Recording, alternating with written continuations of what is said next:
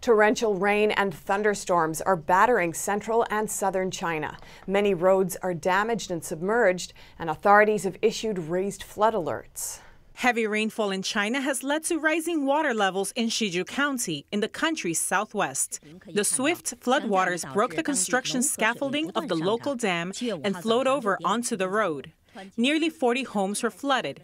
In another village, 2 residents were swept away by the floodwaters.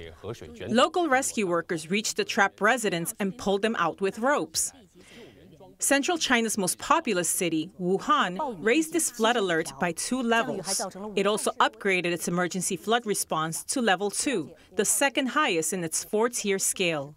Several other places in the same province, Hubei, issued 75 rainstorm warnings on Monday. Another city in Hubei used more than 20 heavy-duty vehicles to repair a section of road damaged by the flood.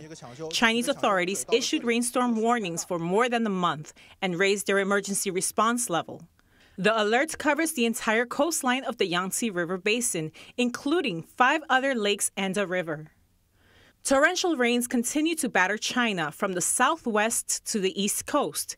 The provinces of Zhejiang, Anhui, and Jiangsu all declared yellow alerts, with Shanghai topping the list.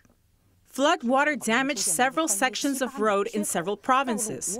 In a city in Anhui province, flooding pummeled a local road, creating a gap of about 26 feet wide, making it impassable. The local government deployed police to persuade passing vehicles to return.